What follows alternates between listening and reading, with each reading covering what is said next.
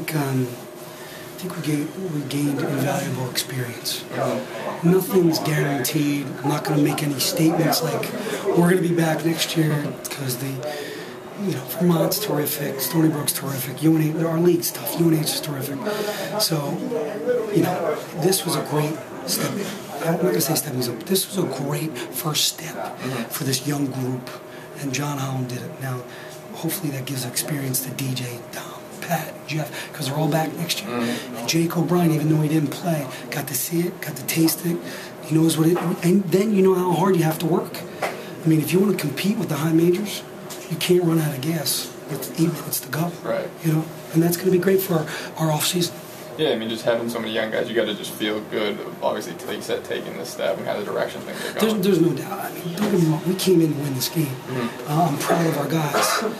I'm not happy that we lost. You know what I mean? I'm not happy, but we're heading in the right direction.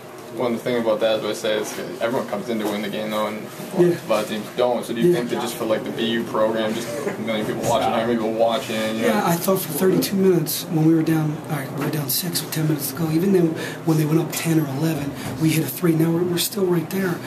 I still think these guys thought, we did it on Saturday. We were down 15-1. Why can't we do it again? We just gotta get some stops. They went on a 3-point barrage here, and that's not their game. Right. Their game is to pound it inside and did the best we could. I mean, he's not gonna say, but how beat up is John right now? He's emotional.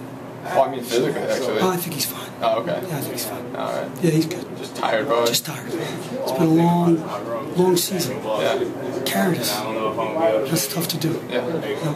Get all this stuff on the plane. And just, you talk about the way you guys are so prepared. You talked, you believe this and that, but it was, believe is one thing, but you guys actually came out and kind of executed, and it wasn't fluky. Yeah, we were well prepared. We went into this game very prepared. It was the next game on our schedule, and we stuck to our game plan. And unfortunately, we needed to make shots at a certain time, and we couldn't. But we were we were prepared to play this game.